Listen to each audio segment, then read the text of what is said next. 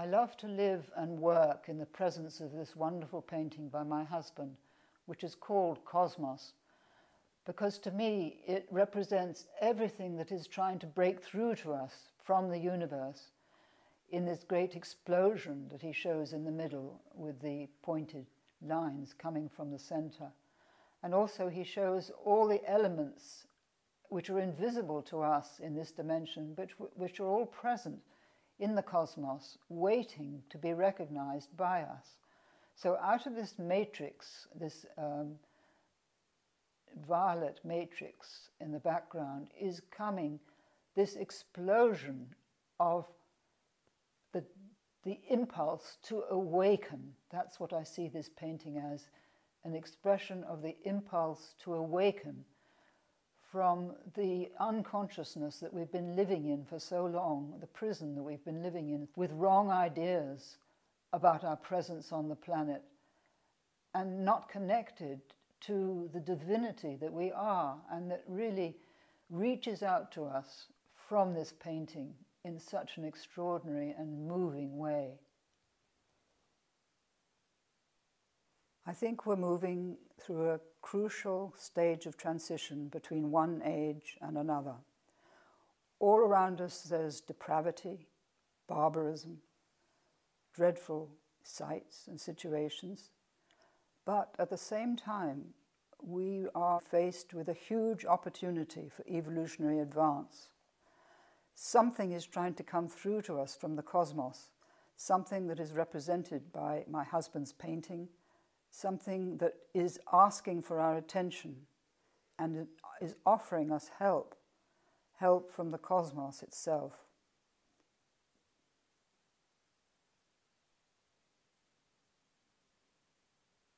I just want to read you something that Albert Schweitzer said when he was given the Nobel Prize for Peace in November 1954. He really addressed the problem of our moral immaturity in relation to the Superman power of our weapons and our general sort of culture. And he said this, he said, "The Superman suffers from a fatal flaw. He has failed to rise to the level of superhuman reason to match his superhuman strength. Because he lacks it, the conquest of science and technology become a mortal danger to him rather than a blessing. The essential fact is that we are becoming inhuman to the extent that we become supermen. We have learned to tolerate the facts of war, that men are killed en masse, that whole cities and their inhabitants are annihilated by bombs, that men are turned into living torches by incendiary bombs.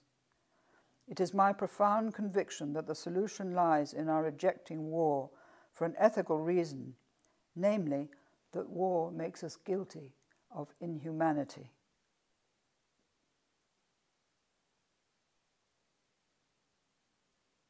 What I'd like to do in this talk is to give you a summary of what's in this book, The Dream of the Cosmos, that took me 20 years to write. The cosmos means the whole, but by that I mean the universe, really. We've lost our connection to the universe, and we need to regain it if we're not to proceed down the path towards self-destruction that we're on at the moment.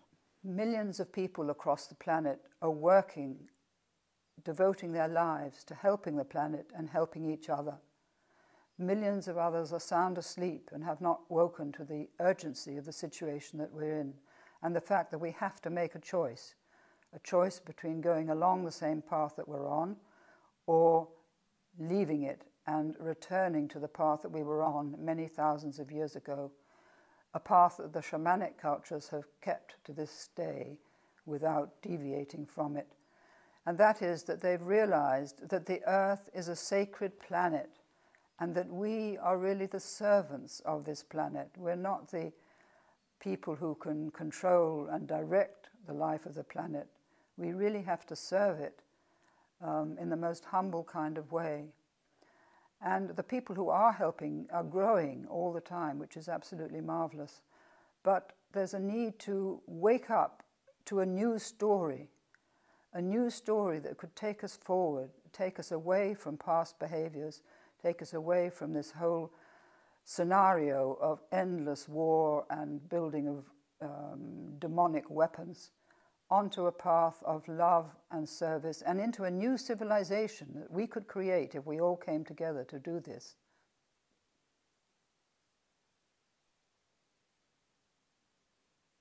So what I want to convey to you is, first of all, in this new story, that we have to relinquish some aspect of the old stories.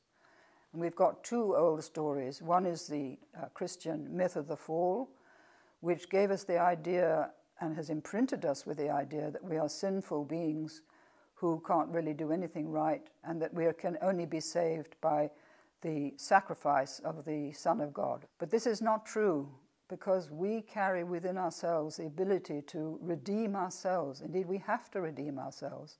We can't leave it to Christ. And the fact that we have left it to Christ has meant that we haven't really woken up to the fact of what we have to do, the work that we need to do. The second story is the scientific one, the materialist scientific one, that this material reality is the only reality, that there is nothing beyond it, that there's no consciousness in the universe, that it is without purpose or meaning or direction. The second story gives us the idea that what's the point of doing anything? We're just all alone on this planet. It's up to us to do what we want with it, to direct it as we please, and there's no other entity or civilization in the universe which could connect with us or help us. This, in fact, is not correct. I know it's the story that's been put forward by science at the moment, but shamanic societies have been in touch with other civilizations in the universe for thousands of years. They've journeyed to these other dimensions. They've met the inhabitants of them. And it's nonsense to say that we are the only inhabitants of the universe and that we have to wait maybe thousands of years before we meet any other entities. So that's one thing I wanted to get clear, that there are two stories we need to relinquish. One, the religious story, and the other, the materialist scientific story.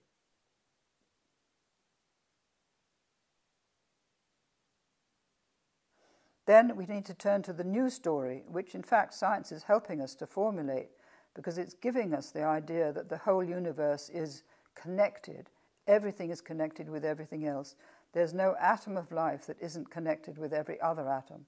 So we are beings which are already connected with each other and with all the life of the planet and with all the life of the cosmos. And if we could only realize that, we would stop all our stupid wars and our struggles for power and our battles to gain one step up over somebody else. It's just ludicrous. The whole thing is a ludicrous scenario that we've got ourselves into, and we have to come out of it as quickly as we possibly can. Now, the other point that I wanted to make, very important, is that we are divine beings. We are not fallen, sinful beings. We are divine beings. We carry the divinity of spirit within every atom of our body, and so does the whole cosmos, the whole universe. Everything is a divine unity. And for that reason, the earth is sacred. And this is something that has not occurred to the people who are making the weapons and thinking of killing other people with them, that really, even in splitting the atom, this was an act of sacrilege against matter. And the reason matter was able to be treated in that way was because in the religions of the last 2,000 years, all the emphasis has been put on spirit. Spirit as something transcendent. Spirit as something different from us. Spirit far away. Spirit we could pray to for help. Spirit that would judge us. This was the image of God that we created. Not God created, we created it. And we can change this concept of God. We can understand that God is not something distant and utterly transcendent to us, but He is, or she is, the ground of our being, and we are part of Him or her. We are an intrinsic part of the divinity that lives through us, and in all the life around us. That is something so important to get through that I don't know how to stress it more than I'm doing. You are divine beings. We are divine beings, all of us.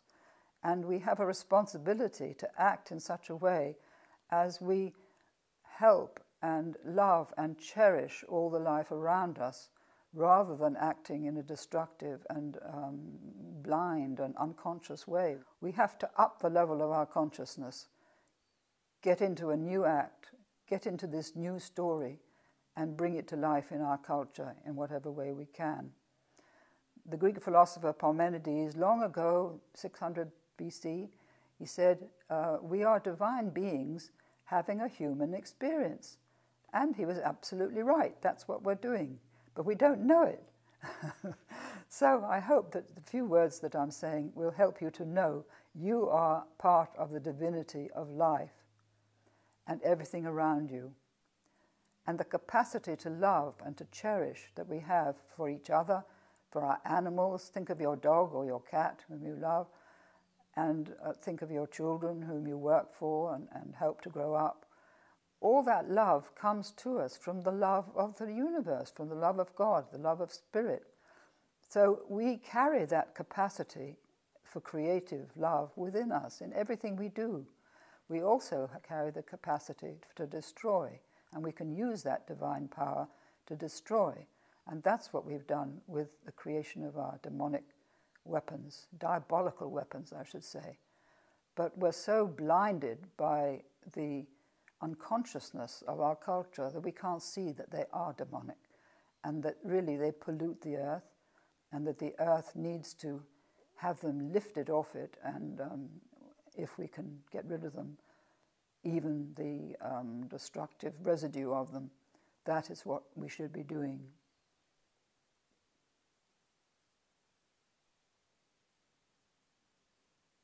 As part of our divinity, we need to know that we're beings of light, that light is the actual ground of everything that we are. We're permeated with light, saturated with light. We can't see that light. We see the light of the sun, but we don't see the quantum vacuum or the quantum plenum light, which surrounds us, permeates us, and connects all of us. We're connected to each other through light, through a great net of light. In India, this is called the net of Indra. It was always known about by the great Indian sages, but it's been forgotten in the West. So now I think science is actually recovering this for us, that we're connected through light.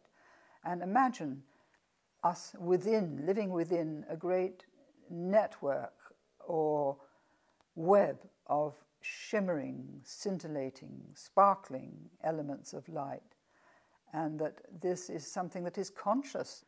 I think we should remember that we are, as it were, embraced by this wonderful net of light that permeates every atom of our being and every atom of the universe that we see. And it's really something that loves us like a mother would love us. It's conscious. It's where our consciousness comes from. But we don't know anything about it, really. So it's time to bring this back. Bring back the net of Indra and the image of the shimmering web of light that surrounds us all and permeates us all.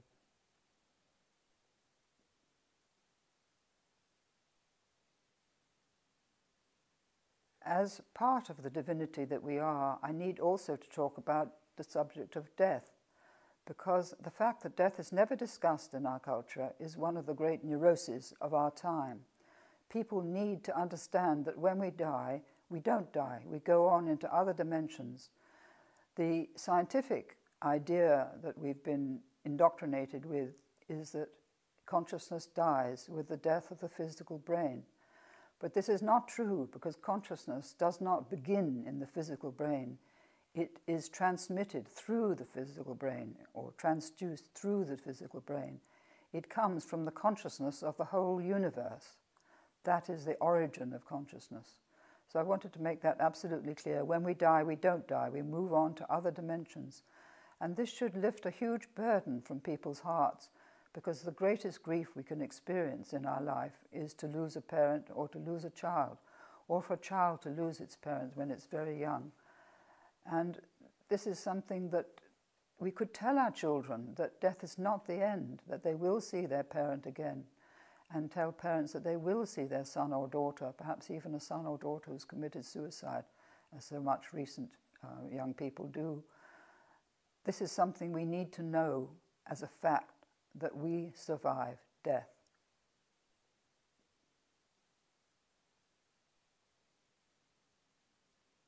There is a great deal of mental illness in our culture, as you know, but nobody asks where it comes from. We treat it with drugs, We regret it when it happens.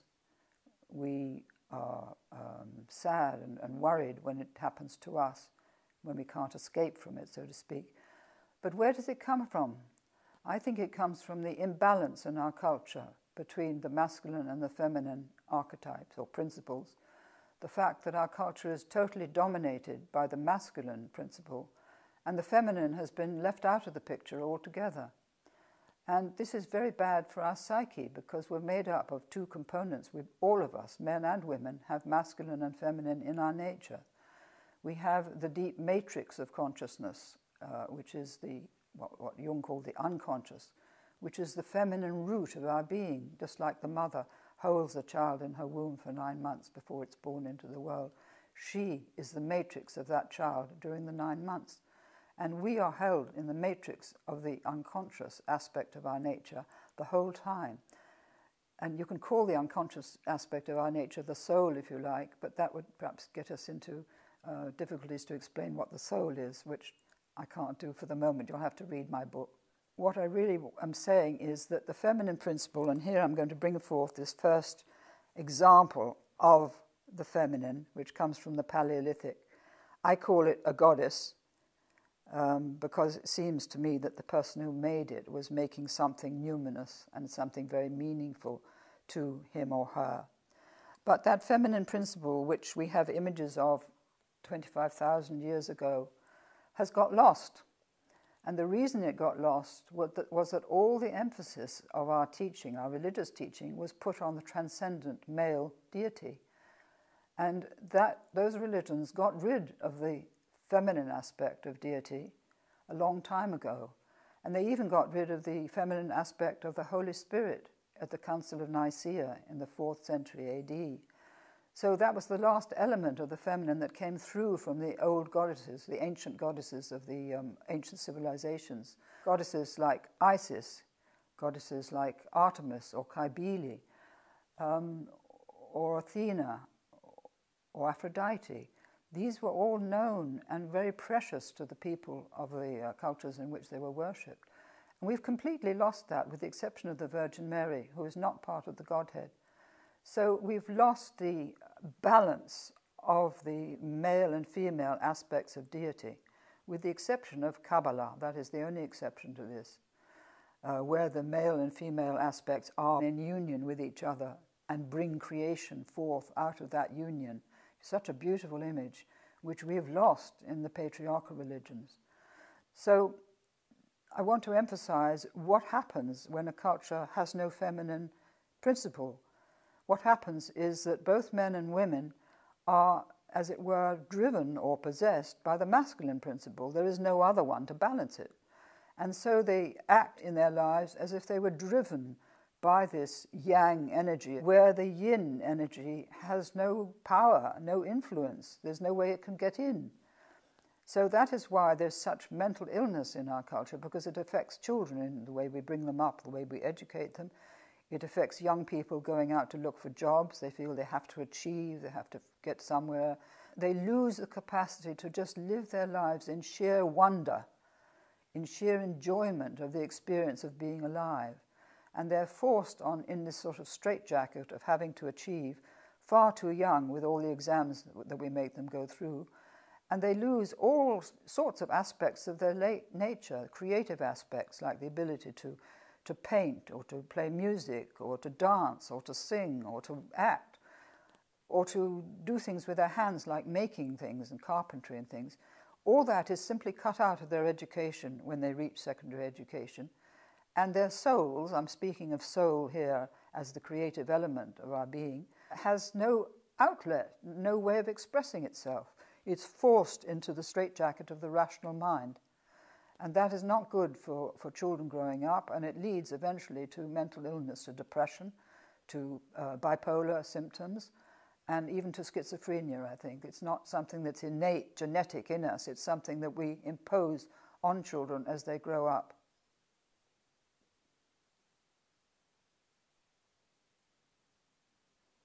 So what have we created in our modern culture, which is giving so much stress to so many people, but most particularly our children, who have to grow up learning this new technology as well as passing all these exams and trying to keep up with everything that's changing all the time, not having both parents probably in the home to talk to about it all, and confused, and many of them become depressed and frightened and anxious, and eventually they develop depression and even suicide because nobody listens to them. Nobody listens to the fact of their distress and the fact that this inflated mind that we've developed, which is so disconnected from the depths and so disconnected from any shred of wisdom, is driving us all along a path which is leading us to ultimate destruction if we don't change course. What is happening is that there's continuous advance, if you like, in a linear sense, but there's no progress in depth.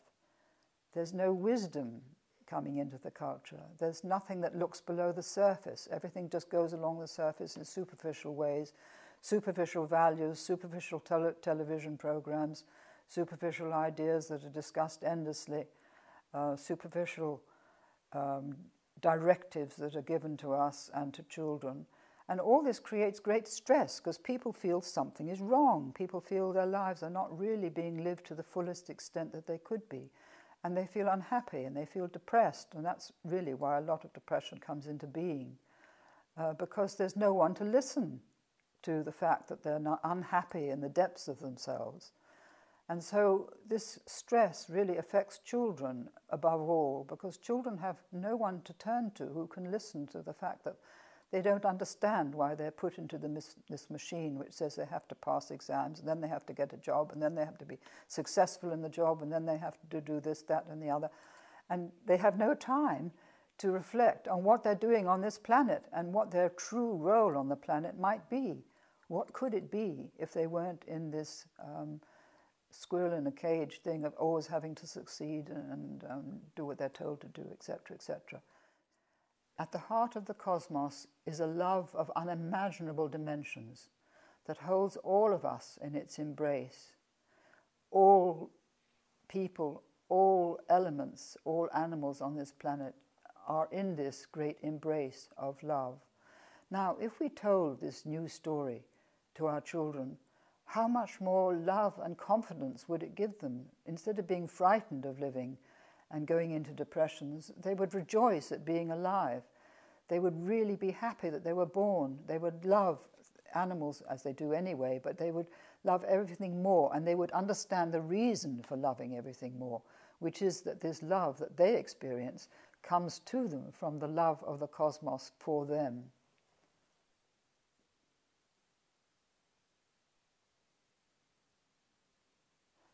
As part of entering this new story, we need to move away from the patriarchal concept of God as a distant, transcendent creator and become aware that we are part of the divinity that we've been worshipping for thousands of years. That really is so important, to realize that we are part of this divinity we've been worshipping. We're not separate from it. And also to realize that we've been missing the mother. There's no mother in any culture. There's God the Father, but there's no God the Mother. And this is a great lack, because it means women are not valued for their role as mothers. It means they have to distort their lives into becoming business people, perhaps, or getting onto the ladder of climbing the road to success, which is very much against their nature, because their nature is to nurture and to contain, to hold and to love and cherish. And if they're suddenly put on this bandwagon of having to succeed, having to get up the greasy pole, so to speak, too young, they can do it later on, but not when they're children and in their teens. It's too young. And so they become imbalanced at a very early age. And the lack of the mother pervades the whole culture right the way through, in the disrespect for women that we can see all around, the envy of women for other women who have achieved the supposed success that we should be seeking. Children don't have anyone to greet them when they come home from school. There's no one to talk to. So how can they develop language? How can they develop feeling and empathy if there's no mother in the house, or if there's no feminine support for their very fragile souls? What happens to the soul in this culture when there's no one to support it? Men and women, and above all children, are becoming victims of this very harsh competitive ethos which rules the culture. And women, in trying to copy and being educated to copy the model of the masculine, are doing great violence to their own nature. And what's happening is we're having a double dose of the masculine, because women, in trying to make themselves more like men, are really neglecting their feminine nature and really obliterating it in their attempt to copy the model that they've been given. And if they don't stop, they really will destroy not only their own nature, but they'll destroy the feminine in men as well, because men will be very frightened of this new image of woman who's like themselves and wants always to get to the top and compete. And that actually is a travesty of man's nature, because it isn't that in its true self. Man's nature is really to protect. That's his true role, is to protect. And woman's is to nurture. And so these two roles need to come together, the man and the woman, protecting and nurturing the life not only of their families and their children and their parents, but also the life of the whole planet.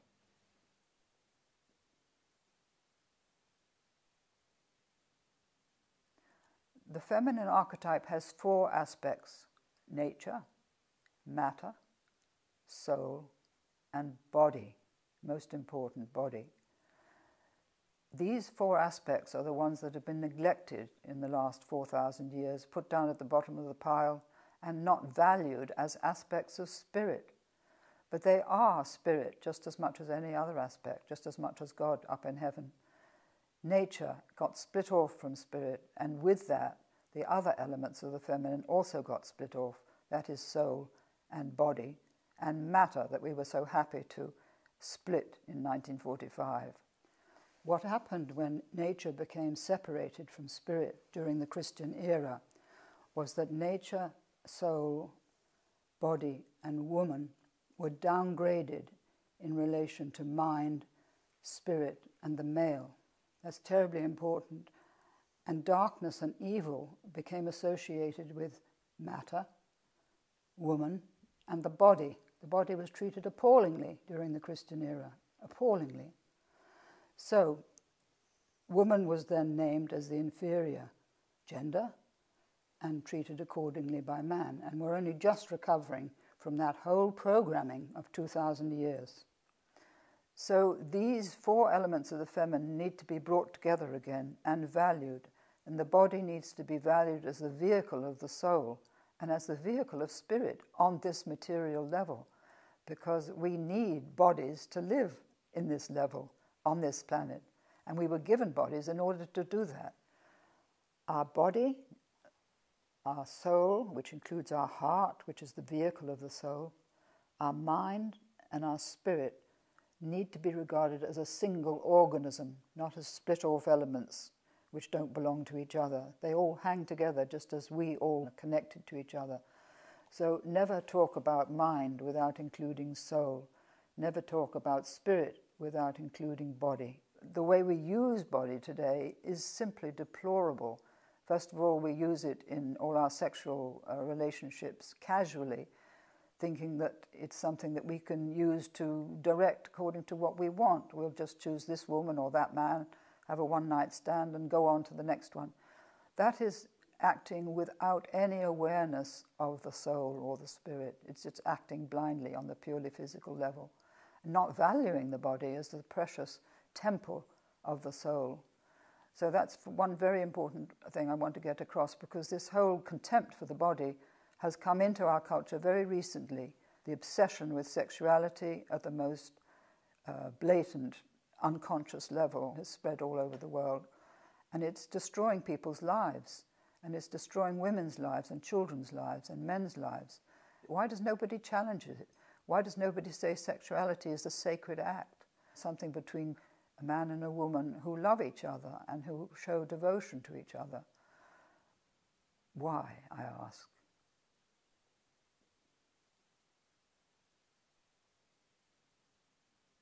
What's happened in the last few centuries with the technological advance, which has been so extraordinary and which has transformed our lives, given us the internet, which is an amazing advantage as well as also a disadvantage in some ways.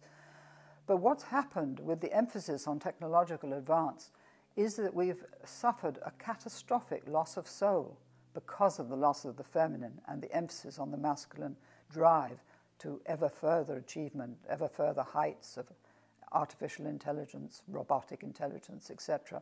This is so important that we recover our soul and we recover the feeling values, the heart values that go with soul. And those values are harmony, truth, beauty, and justice. And those were the ones that were always associated with the feminine principle in ancient civilizations and have somehow got lost or distorted in our own culture. We've gone too far along that path without being balanced. And because of that, we've lost our soul virtually. Many people don't realize they have a soul. And this is something that I've tried to bring back in my book, which is so important, which shows how everything is connected through soul and how important it is. It's our kind of higher consciousness or higher awareness.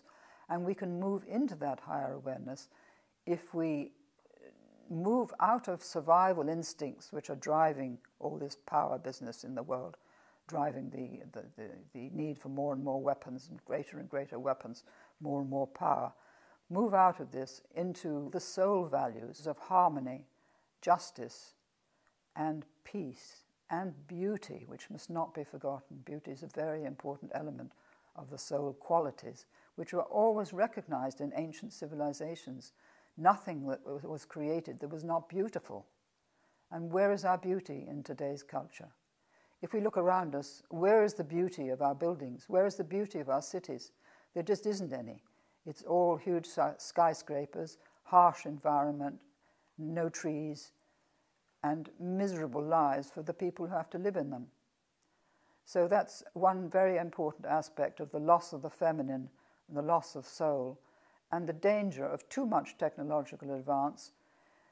People are not aware of the dangers of this technology. They're going too fast, and that's the masculine yang energy driving it on without being balanced by the yin containing feminine energy, which might give it some balance. Where is the harmony? Where is the justice for the poor of the world and all the people that we really want to help but find so much difficulty helping?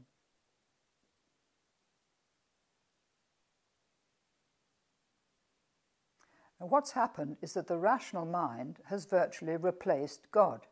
We've got rid of God, we've got rid of the soul, and we're left with the rational mind. And that's all we need, we're told, in order to progress, always the word progress, towards our goals. The rational mind has replaced God, and in its one-eyed stance, it's banished the non-rational, the mysterious, I don't know what to call it really, all the side of life that we haven't explored. We've just shut it out as being irrelevant. So that's what the rational mind has done, and that's why we've lost touch with our soul. And it's really a one-eyed consciousness. We've lost the other eye. That's terribly important. You might say we've lost the eye of the right hemisphere, and we're being directed and driven by the consciousness of the left hemisphere alone. And that's very important that we bring back the balance between the two hemispheres of the brain and the two ways of looking at life. One is really the visionary imagination, and the other is the logical, linear, and very necessary component to our consciousness. But we need both. We can't just have one without the other. This inflated stance of the rational mind used to be called hubris by the Greeks, and they explained it very clearly in their great plays, the danger of hubris. But we seem to have forgotten the word, and the danger of inflation, because this is a consciousness that is out of balance and really is in great danger of going down a path that will lead us to our own destruction, the destruction of our species, because the planet won't put up with our presence forever if we go on this path. There are many things like fracking, for instance, that are wrong because they are infringing the sacredness of the earth. They're paying no attention to the earth's feelings, if you like. Can you imagine any scientist realizing that the earth has feelings, has a consciousness, and is aware of what we're doing to it? So this is all part of the inflation of the rational mind, which says it can do anything it wants and doesn't matter about it doing these kind of things.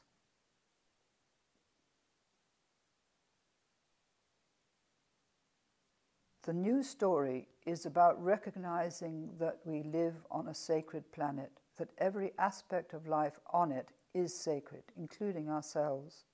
From this perspective, all weapons and all acts that destroy the preciousness of life and the precious sacrality of life are wrong, and we have to recognize that they're wrong. All the weapons that we're creating to destroy life, because in actually making them, we're imagining the destruction of life. The act of imagining it in itself is an act which is happening, which is affecting the life of the earth.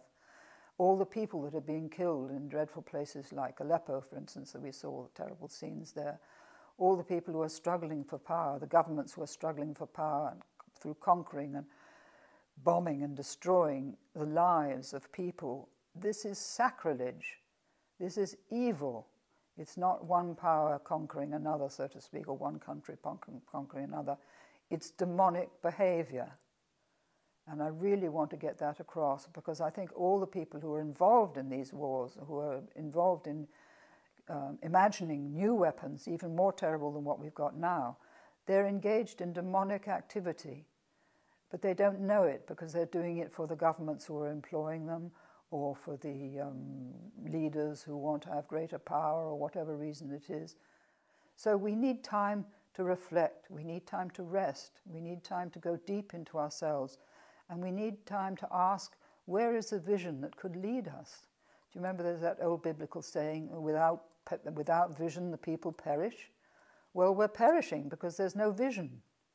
And where are the leaders who could give us this vision? There are many leaders like Deepak Chopra in America, like the Dalai Lama. But do we listen to him? Do we listen to what he's teaching us? That we really have to give up these weapons, that we have to love each other? So I think this is so important that we get through into our consciousness the fact that we can be different. We can live in a different way.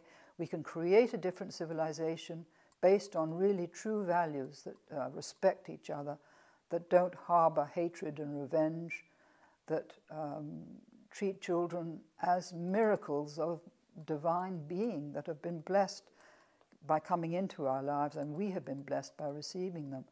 And how we treat them is of the greatest importance to the well-being of their lives, to how they develop into caring adults. All the cruelty, all the abuse of children, really this is part of the noxious substratum, shadow aspect of our culture, which is not really addressed and recognized sufficiently. So I'm talking about a change of consciousness that's possible, viable, within our grasp, that has to be taken. There is Shakespeare sentence that comes back to me, there is a tide in the affairs of man which taken at the flood leads on to fortune. Neglected, all the journey of our life is spent in shallows and in miseries. I've misquoted a bit, but that gist of that wonderful sentence that he gave really should direct us all.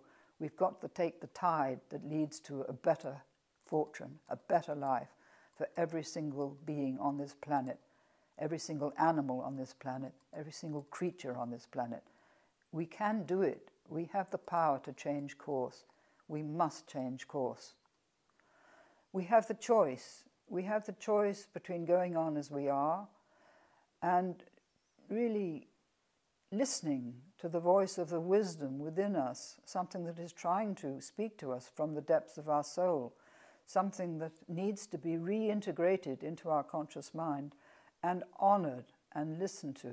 We're perishing because we've really gone too far in one direction without balancing head with heart, without balancing left and right hemispheres of the brain, and without balancing the need for relationship with the fascination with technology and all the discoveries that are being made. But it needs to be held in balance. The masculine and feminine principles need to be held in balance.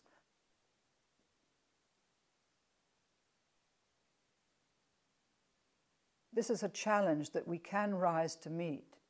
It's a challenge that's been offered to us, first of all, by the universe itself, because we're all part of the universe, but also by the fact that we've come into this time of tremendous choice, which is also a movement between one age and another. And we have the choice of creating a new kind of civilization based on new values, not the values of power and success, but the values of love and service. And those values could be the guides or the guidelights that we need. And I think we really have to take the tide now, the current when it serves. We have to go with the tide which is leading us to a new consciousness. Leave the old consciousness about power and domination behind. Leave all these terrible weapons of mass destruction behind. And start on a new foot. Get into a new act. Live the new story.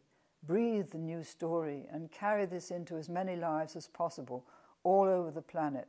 And with that strength, which we have the strength, and we have the intelligence, and we have the wisdom innate within us, we can do it. We can really get over this terrible hump that we're in or on. And we can move into a new civilization, and we can help each other to do this and serve the planet instead of dominating the planet. So the elements of the new story are this: that we have a new image of God, that we have a new image of death, that we have a new image of our purpose on this planet, which is to serve it. The new story is about divine spirit pouring life into manifestation through all our lives and through every aspect of life on this planet. The new story is about relinquishing the fear of death, knowing that we survive death, that we are immortal beings. We are divine beings carrying divinity, the pearl of great price that Jesus taught us about, in every cell of our being. So that pearl of great price is within us. It's not something to be sought without us. We have to find that indwelling or innate divinity, realizing what it is, and serve it in life, give it expression in life, because it changes our whole concept of what we're doing on this planet. It tells us that we have a purpose, that we have a function, that we have a agenda to accomplish, and that is to carry out the will of the cosmos on this planet and to help this planet retain its wonderful life, to cherish every aspect of its divinity,